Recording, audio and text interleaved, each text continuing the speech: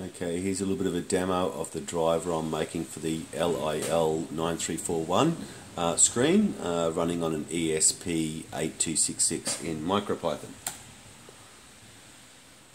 The files I have prepared with another program running on my PC. I load them up and then I resize them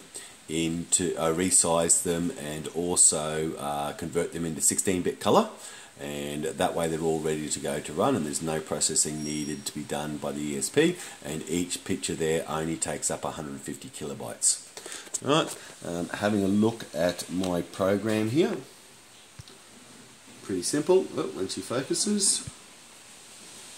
Alright, just importing some packages, setting up hardware SPI on the ESP board, my chip select pin and my data select pin, a couple of little variables I use. This is my little routine just to send to the SPI. I set the data select pin either high or low depending whether it's data or command. Send the chip select low, write it and set the chip select high.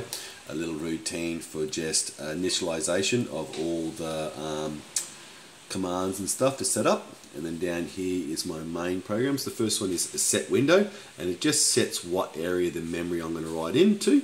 I mainly at the moment it's just going to use starting point 00 and the full width and the full height.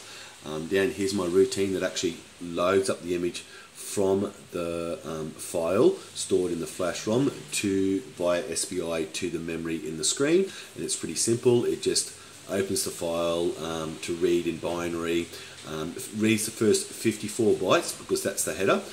Technically we should have, I will add error checking and make sure the header's right and everything's right. Set the window to right at the beginning for the full width and the full height. Then I just simply have a for loop that scrolls through the file and sends all the contents to the SPI data. And then here down the very bottom is just that little routine you saw where I open the first image, wait 3 seconds, open the second image, wait 3 seconds, open the third image, wait 3 seconds. My plan actually is to port my higher level routines I wrote for the Raspberry Pi across into MicroPython to run on the ESP32 board, which has a little bit more memory.